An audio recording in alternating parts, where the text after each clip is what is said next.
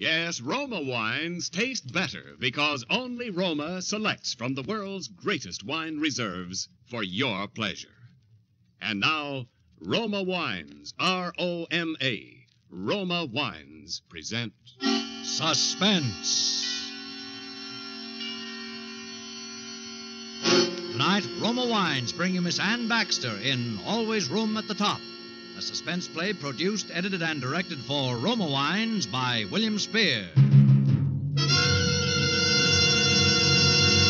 Suspense, radio's outstanding theater of thrills, is presented for your enjoyment by Roma Wines. That's R-O-M-A, Roma Wines, those better-tasting California wines enjoyed by more Americans than any other wine, for friendly entertaining, for delightful dining. Yes, right now, a glassful would be very pleasant, as Roma Wines bring you Ann Baxter in a remarkable tale of Suspense.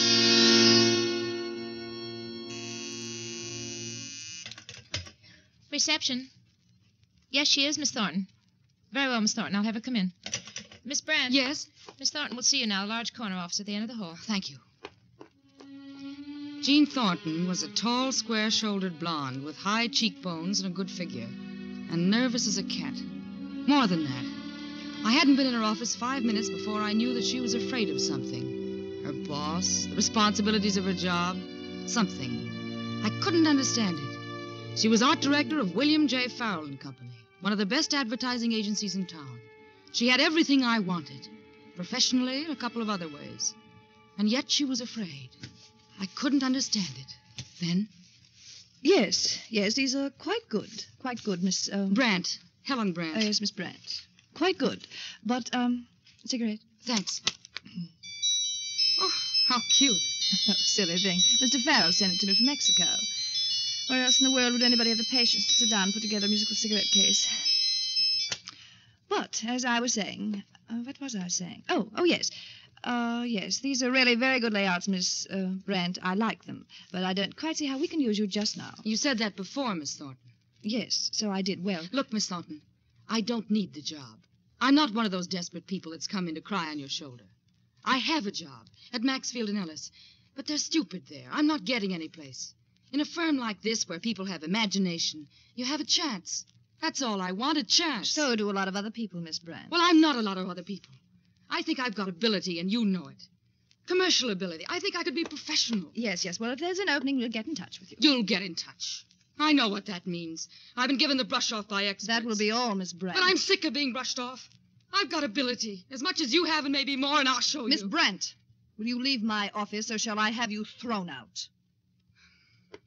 All right, Miss Thornton. Good day.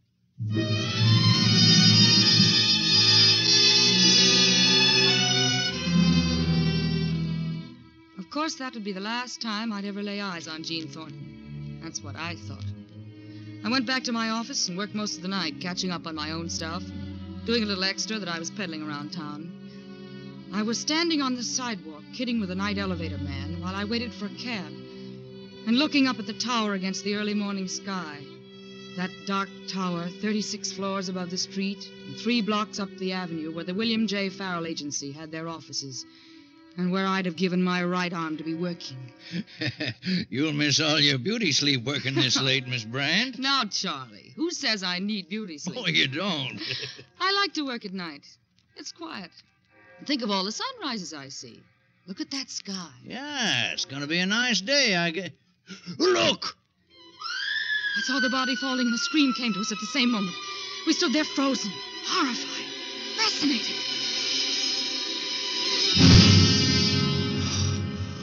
Oh, Lord. I wish I hadn't seen that. Charlie, that was someone from the Farrell Agency. Whoever it was, poor devil. A woman. Oh, wait, Miss Brandt. I wouldn't go up there. Miss Brandt.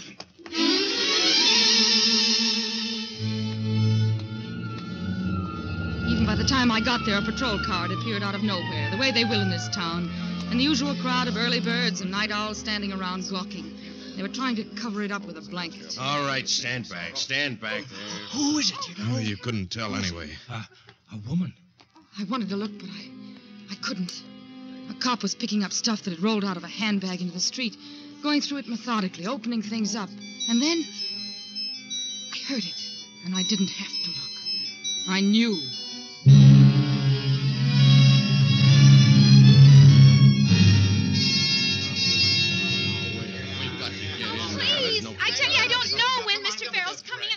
wouldn't try to kid the press, would you, sister? You might as well tell us because we'll just sit here anyway until... Hey, yeah, that's there he is now. Mr. Farrell, I'm from the news. I'd like to know if... Boys, please, I can't tell you anything now. Mr. Farrell, I'm Helen Brandt. Mr. Farrell, my people would like to know if Miss Thornton had been in out of that door now. Please, get out of here, all of you. Get out. I told you I can't talk to any reporters. Now give me a few I'm not minutes. a reporter, Mr. Farrell. I'm Helen Brandt. I'm art director of a small advertising agency, but I've got some samples here. Mr. Farrell, please, just look at these. You're going to have a new art director. What did you say? Sure, you're shocked. But it can't hurt her. And I've been trying to see her for months, and now you're on a spot, and if you just look... Take those things out of my face and get out of here. Just look at them first. That's all I ask. All I ask is that you... Well... And, this one, for Parker's shoes. I've followed Miss Thornton's general ideas, but I've added, well, that. Mm-hmm. They're good, Mr. Farrell. And if you say they aren't... All right, they're good. They're very good. But if you think I'd hire a woman who hasn't any more decency than to barge in here at a time like this and try to push... Decency?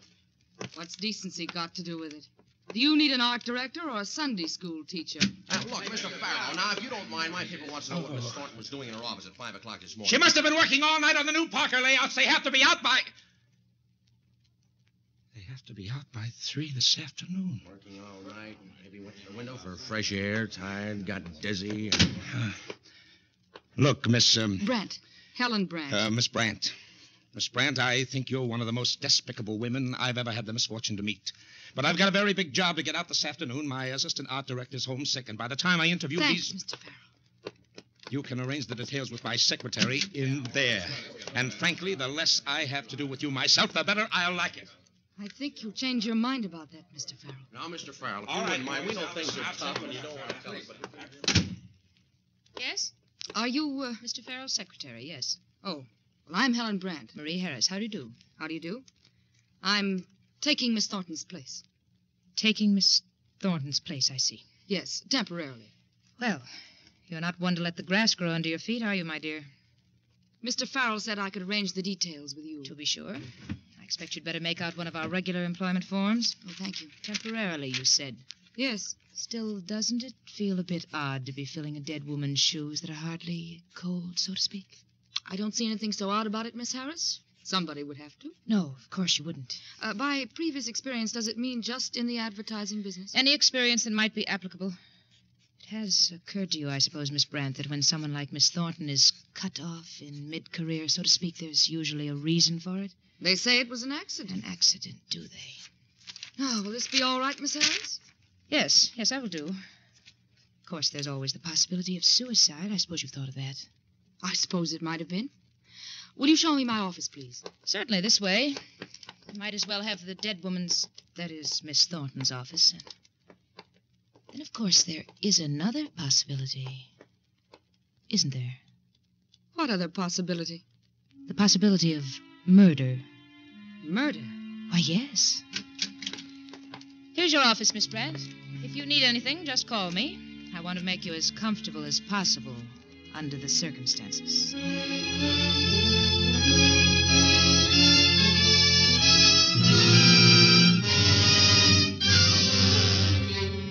For Suspense, Roma Wines are bringing you Ann Baxter in Always Room at the Top.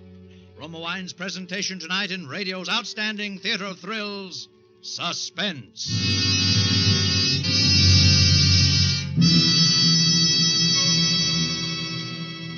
Between the acts of Suspense, this is Ken Niles for Roma Wines.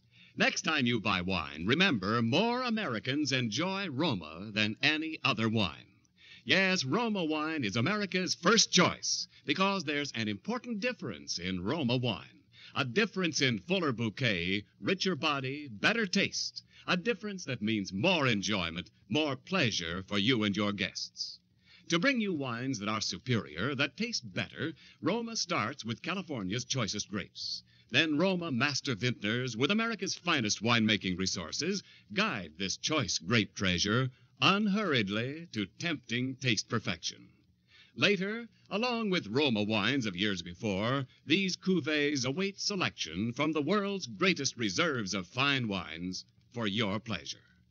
That's what makes the difference in Roma wines. That's why Roma wines taste better every time. So for your best buy in good taste, insist on Roma wine. R-O-M-A. Roma, the greatest name in wine. And now, Roma Wines bring back to our Hollywood soundstage Ann Baxter as Helen Brandt, with Kathy Lewis as Marie and Wally Mayer as Bill Farrell in Always Room at the Top, a tale well calculated to keep you in suspense.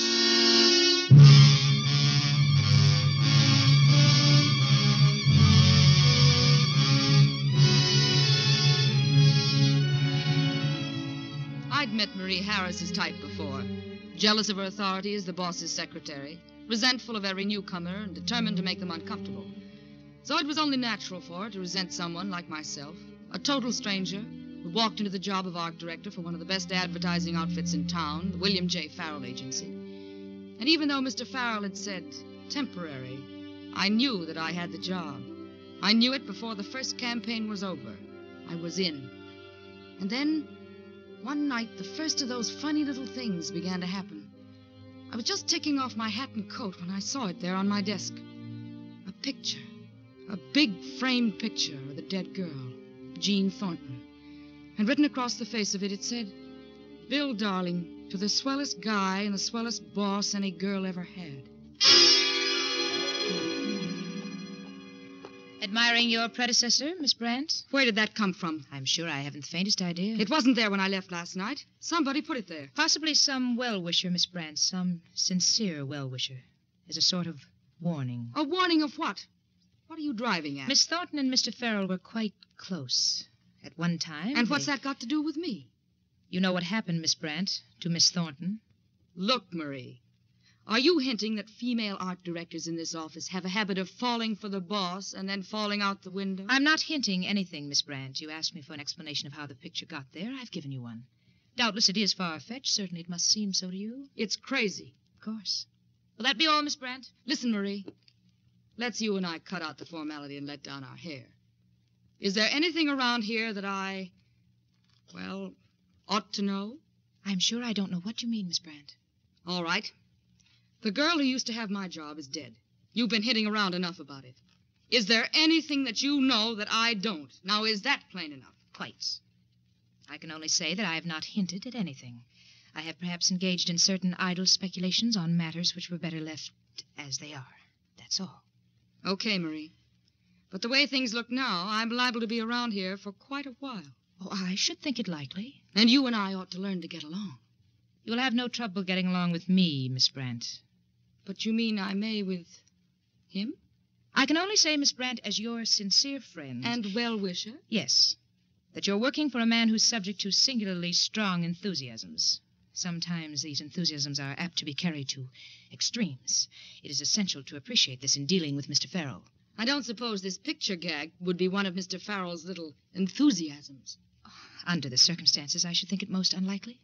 And it wouldn't be one of yours, my little well-wisher. No, Miss Brandt, it would not. You couldn't help but believe her. She was so prim and proper. But I was determined to have a showdown anyway on the whole thing. My job and everything. I stalked into Bill Farrell's office with a picture in my hand and without benefit of knocking. Oh, hello, Helen. Come in. Something that appears to be from your desk seems to have popped up on mine. Here. Where did you get that? I just told you. On my desk. Your ever-tactful Marie has suggested that some well-wisher left it as a warning. Oh, poor Jean. She gave me that when... That explanation still seems to leave several questions unanswered, Mr. Farrell. Look, Helen, you'll hear a lot of funny things in this office, like any other office. But take my word for it, they don't mean a thing. Just do your job the way you've been doing it, and you'll be all right. How right is that? You like the job, don't you? I like the work. I haven't got the job. Do you want it? What do you think? Well, you've certainly earned it, Helen. Will you stop beating around the bush? Am I the new art director of the William J. Farrell Agency or not? All right, you are. You are hereby officially the new art director of the William J. Farrell Agency. From this day forward until... Until what? As long as you want the job, Helen. Until death do us part, is what he'd started to say.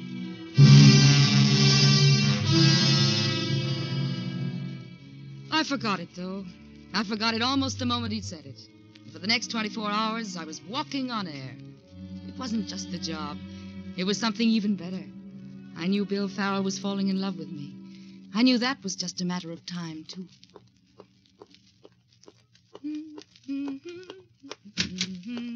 Morning, Marie. Mr. Farrell in? Not yet, Miss Brandt. I wish you wouldn't be so formal with me, Marie. Everybody calls everybody else by their first names around here except you. I'm used to more conventional methods in most things, Miss Brandt. Okay. Let me know when he comes in, though, will you? I want to see him. Yes, Miss Brandt.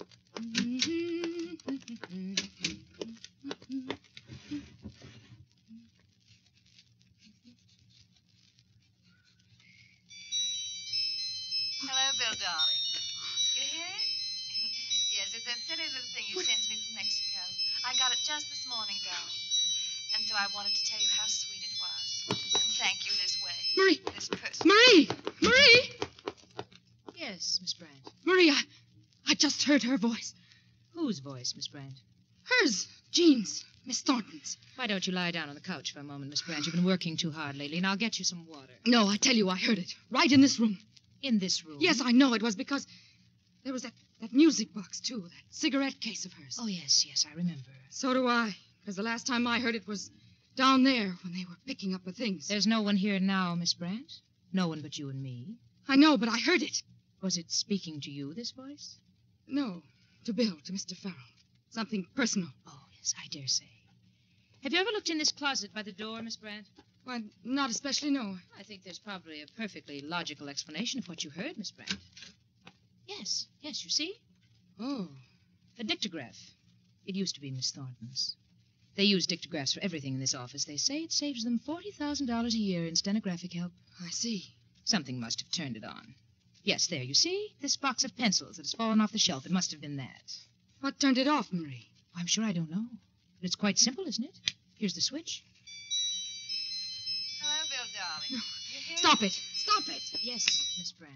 And now get it out of here. Certainly, Miss Brandt. Is there any particular I don't care what you do with it. Do anything you like. Throw it out the window. What was that, Miss Brandt? Just get it out of here. And leave me alone.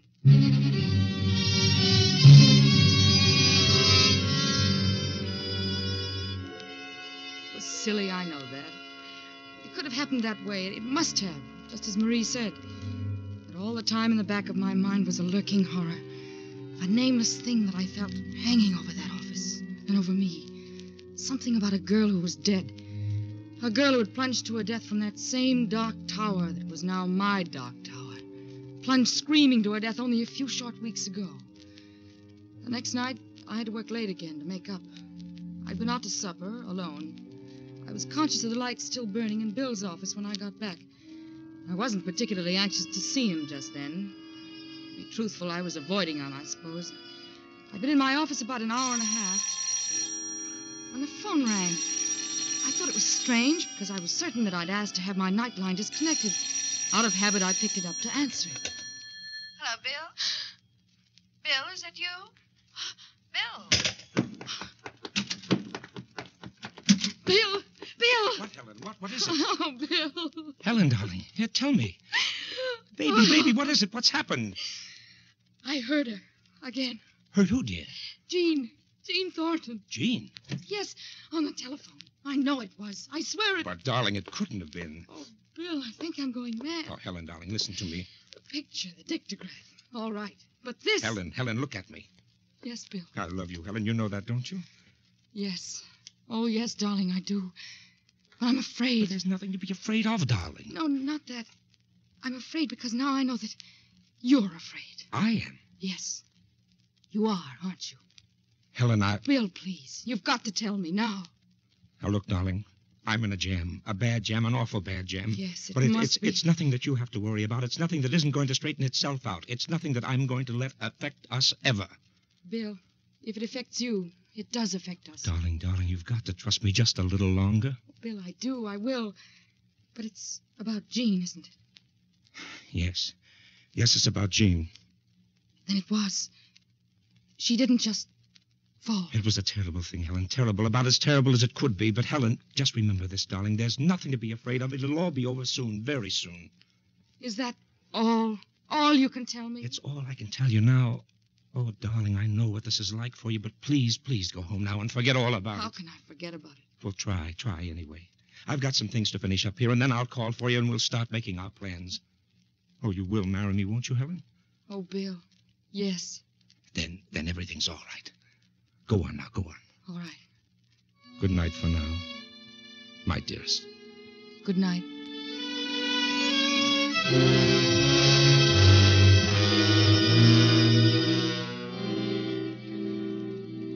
I went out. I didn't go home. I couldn't. I walked for miles, trying to think.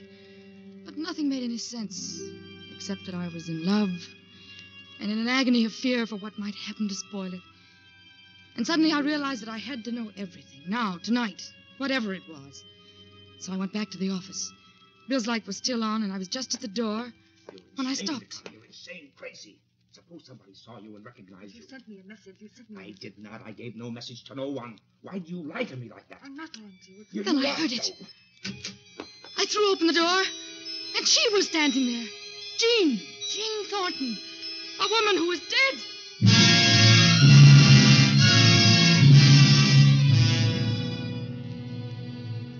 When I came to, I was lying on the couch in Bill's office. At first it seemed perfectly natural, lying there and Bill sitting beside me, holding my hands, and her there, Jean, standing over by the desk, talking to him. Well, what are you going to do about her? Do? What do you mean, do? You're going to have to do something. She knows, doesn't she? Or she will when she snaps out of it. I'm not going to do anything. I suppose you're in love with her. What if I am? Because it makes a difference, my sweet, to me. Bill? Oh, darling. Darling, it's all right. Is she really? Yes. Yes, it's Jean. But I saw her. That morning I saw her That's lying. what you were supposed to think. Then who? Just a girl. Oh, you might as well tell her. At least then she'll be in it as deep as the rest of us. Jean, please. Your boyfriend there had been dipping into the till about $250,000 worth of the client's money. My insurance and what the company had me insured for was just about enough to cover it. Like a fool, I agreed to it. You suggested it. I thought he was in love with me then. But there was a girl. A girl who worked in the office. No friends, no family. I fired her the day before, then got her to come up here that night. Another chance. Modeling, I said, with my The clothes. cigarette case. I dug up another one. I knew people would remember that. Oh, Bill. I told you it was bad. Oh, darling, I don't care. I don't care what it was. As long as... I think you'd better let me take charge of things now, Mr. Farrell. Marie. Please don't move. I'm quite prepared to shoot if I have to. Marie, this is insane. Is it? It's a shakedown. What do you want, Marie? Quite a lot, I'm afraid, Mr. Farrell. And how do you expect to get it? It's your word against ours, three of us. You forget, Miss Thornton, that you are legally dead. As for the rest, do you remember, Miss Brandt, that I said we used dictographs for practically everything in this office? It was you that... I tried my best to warn you, Miss Brandt. I'm truly sorry for you. Listen. You might as well tell her. At least then she'll be in as deep as the rest of us. Jean, please. Your boyfriend there had been dipping into the till about $250,000 worth of the client's money. My insurance. There is more, of course, but I'm sure that will suffice. Now, Miss Thornton, I think you and I had better have a little talk alone.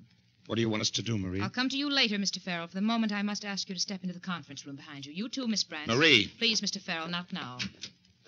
I shall have to lock you in, but it will not be for long, I think. You know, of course, that there's no other way out except down.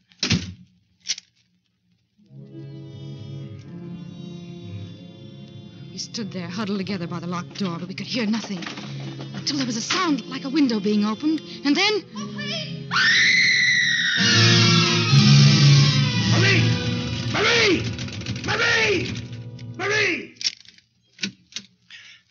Take them out now. What have you done to her? Miss Thornton has, shall we say, taken the easy way out. You mean you forced her? Very well, if you prefer. I'm sure it can make little difference now.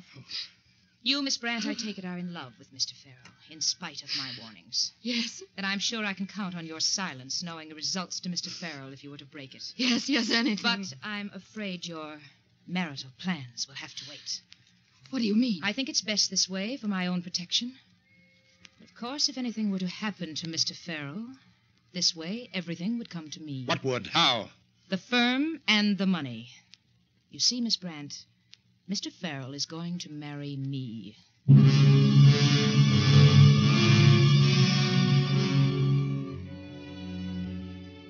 I looked at Bill.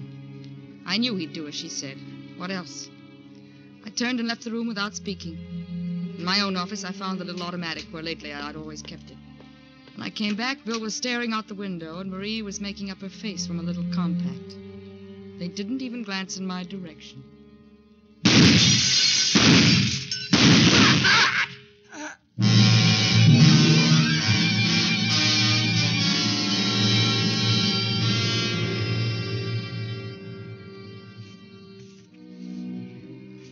I'm waiting for the police.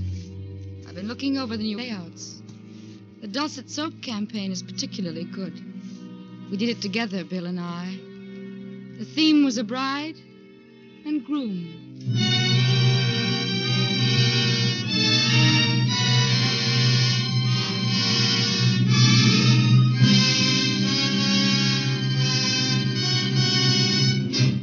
Suspense.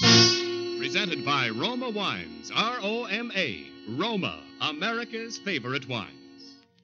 This is Ken Niles bringing back to our suspense audience the lovely, talented star of tonight's play, Ann Baxter. Ann, you did a marvelous job. We're sorry you weren't cast as a sweet young thing tonight, but then most of our suspense characters are pretty rugged, you know. Well, I can't be the sweet young thing all the time, Mr. Niles. Well, bad or good, to show you how we feel about you, Ann, here's a gift basket of Roma wines with the compliments of your host tonight, Roma Wine. Thank you, Ken. And Roma, too. Let's see, is there a Roma wine in my basket that goes with baked beans? It's a Saturday night favorite. Oh, positively, Ann. For a combination fit for a king, try this delicious Roma California Burgundy with old-fashioned baked beans. It's a tempting treat. And whatever the dish, robust Roma Burgundy adds zest to everyday meals. Ken, I could use you at home to help sell my cooking. No need of that, Ann, when you serve Roma Burgundy. You'll find Roma Burgundy works wonders for the simplest dishes, brings out the natural flavor goodness of any hearty food. And remember, with Roma wines, you enjoy an important difference, an extra goodness in fuller bouquet, richer body, and better taste. Yes, that difference in Roma wines, that better taste, is the reason more Americans enjoy Roma than any other wine. It certainly makes sense, Ken. Thank you, and good night. Ann Baxter is currently being seen in the 20th Century Fox Darrell F. Zanuck production, The Razor's Edge. Tonight's suspense play was written by Eleanor Beeson. Next Thursday, same time, you will hear William Bendix as star of Suspense. Produced and directed by William Spear for the Roma Wine Company of Fresno, California.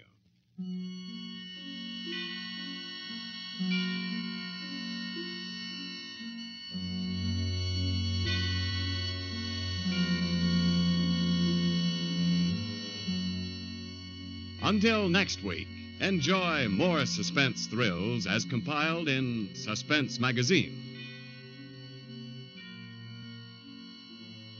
In the coming weeks, Suspense will present such stars as James Stewart, Eddie Bracken, Howard Da Silva, and others. Make it a point to listen each Thursday to Suspense, radio's outstanding theater of thrills.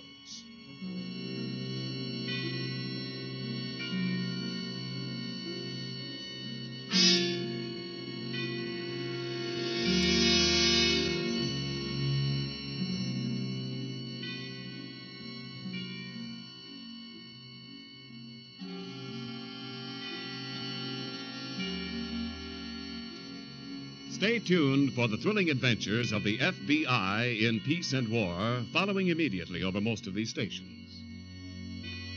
This is CBS, the Columbia Broadcasting System.